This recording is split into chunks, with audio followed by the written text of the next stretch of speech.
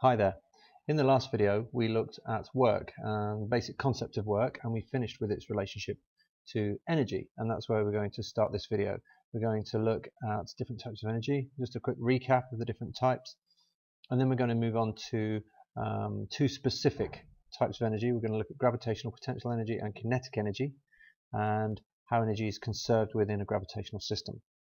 Okay, so we saw last time that the work done on an object is equal to the energy transferred to that object.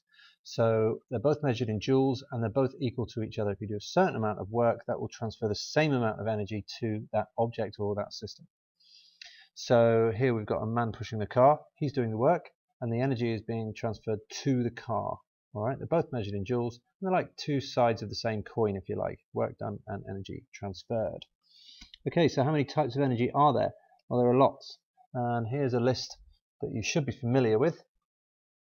I've got kinetic energy and gravitational potential energy, elastic potential energy, thermal energy, chemical potential, light and extending that into radiant energy, sound energy, and electrical potential energy.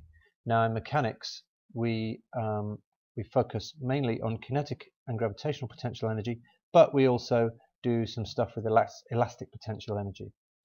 So kinetic is due to an object's motion, gravitational potential is due to the position in a gravitational field, elastic potential is due to the separation or the changing separation of the atomic or molecular bonds within a material. These are all from different topics, so we're not really going to discuss too many of those right now. The word potential is worth focusing on for a little bit. The word potential, you may remember, means stored. So energy that is stored in an object is called potential energy. So for example, gravitational potential energy is a stored energy. It's stored in the object while it is at a given height above a reference level, which is usually the floor, in a gravitational field. Okay, so if you do work on objects, you do work against some of these things here, and that changes different types of energy. So if you do work against gravity, then obviously you are going to change an object's gravitational potential energy. If you do work against a body's inertia, and if you remember the definition of mass, which is related to inertia, inertia is kind of the reluctance of an object to change its velocity. So if you're doing work against that, you're actually going to change the object's velocity and you're going to change the kinetic energy of the object. And if you do work against friction, you're actually going to increase the thermal energy of that object. All right, it's going to heat up effectively when you do work against friction. Okay, so we're going to focus on these two types of energy, as I say. These equations should be familiar to you. Gravitational potential energy equals the object's mass multiplied by the strength of the gravitational field multiplied by the height of the object in that gravitational field. Now the units of gravitational field, little g, we've been looking at them in meters per second squared, but you can also use newtons per kilogram. All right, that's okay. Newtons per kilogram. These units are equivalent, and if you break them down into their base units like we've been doing in the last couple of weeks, you should get the same base units. Okay, so that's gravitational potential energy. Kinetic energy is a half mass times the square of the velocity, all right, which should be again familiar to you from your earlier work, or half mv squared, which is how most people remember it. All right, so mgh and a half mv squared for those two types of energy. That's when the energies are constant. What about when the energy values are changing? Okay, so here is what we usually do to those equations when we've got changes in energy. We use the delta symbol as usual for any change. So change in the gravitational potential energy is equal to mass times gravity times a change in height.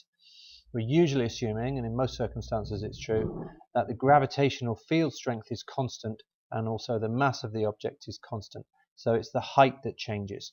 All right, so a change in height results in a change in gravitational potential energy. Similarly, a change in velocity results in a change in kinetic energy for an object of constant mass. So we've effectively got half mv squared minus half mu squared, and this is factorized for a half m. So you get half m brackets v squared minus u squared. So final kinetic energy minus initial kinetic energy. Quite often one or the other of these is 0, because the object either starts from rest or comes to a halt.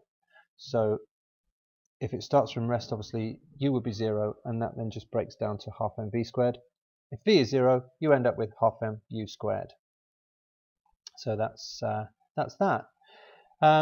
Now, energy can change, but we also know that there is a conservation law for energy, which states that the total amount of energy in an isolated system remains constant, and I think that's the most succinct way to put that.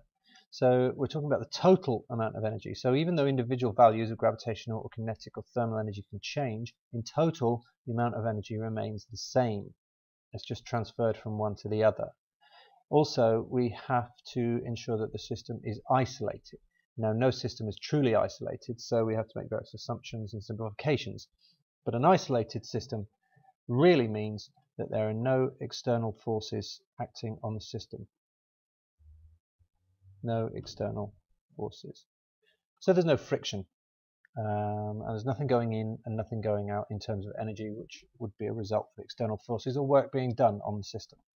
Okay, so what we're going to do is we're going to assume we've got an isolated system in a gravitational field in a minute. But effectively, if you lose one type of energy, that results in a gain in another type of energy, which is equal to the loss, and therefore the total remains the same. And the one we're going to focus on is changes between gravitational potential energy and kinetic energy, because that's really at the heart of mechanics. So this is a two-way system. You can lose GPE and result in an increase in kinetic energy, or you can lose kinetic energy and result in an increase in gravitational energy. And this is very simple to demonstrate. Just throw a ball in the air and you have it. It's losing speed and gaining height, and therefore losing kinetic energy and gaining gravitational potential energy, and the opposite on the way back down again. So rather than the ball, let's have a look at this one. Whoa, let's have a pointer instead. Okay, so this is an Olympic athlete, gymnast, and what we're going to do is try and estimate what his speeds are going to be.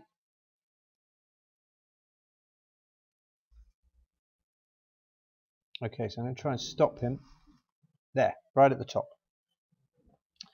Okay, so all the way through that little video that you saw, he was changing his energy between gravitational potential energy at the top and kinetic energy at the bottom. Now what we want to know is, if he falls from that height, how fast will he be going at the bottom? Assuming that he's changing direction at the top there, and so we're going to set u as 0. So what we've done is we've equated the equation for the change in gravitational potential energy to that for the change in kinetic energy. So mg delta h equals a half m v squared minus u squared. We've said u is 0, so that simplifies to a half m v squared. Also, you might notice that mass is on both sides of this equation, and it's the same mass, it's the mass of the athlete, and so that mass actually cancels out.